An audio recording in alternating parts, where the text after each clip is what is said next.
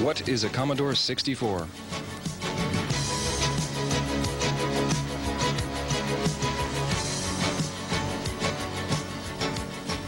I'd like to talk about using the computer, the first steps, but first of all I'd like to show you what's inside your Commodore 64. You'll never need to go in there. You don't need to give it a lube job every 1,000 miles or anything like that, but you may be curious, and just so you don't have to look in there, I'll show you what's in there in advance. Let me open it up. I've loosened up the screws already, and here goes the keyboard. We'll disconnect the keyboard connection here. That's a tough one.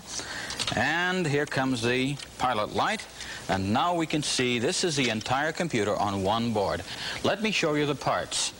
Here we have the 6510 microprocessor. That's the part that adds and subtracts and makes decisions. It's the control center of the computer. It's the heart of everything. Over here, these chips are called ROM chips. That's where fixed memory is kept, the memory that gives a computer the style, that makes it behave in the way that it does. The big chips over here are input-output chips. They're often called interface adapted chips, and they're not terribly important to us, except you have to have input and output or you'll never be able to send your results anywhere. Along the bottom here, these little chips along here are your memory. Remember, we have 64K of RAM in a Commodore 64. And as we come, once again, back in the loop, we have two chips here which are interesting. This one is called a PLA, and without getting too technical about it, it's the traffic director for the entire computer. It hooks up the right pieces of memory to the right things at the right time.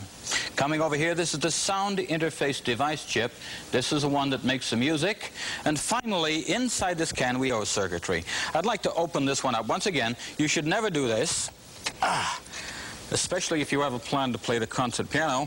Okay, but inside what we'll see here is, with a little bit of heat-sealed gunk on it, is a video chip that actually makes a signal that goes to your television set or your monitor. If it goes to the television set, it goes through what's called a modulator in here.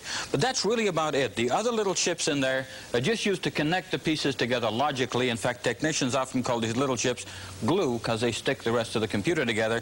But that's all there is. There isn't very much. We'll put this one back together, and then we'll go and talk about the keyboard.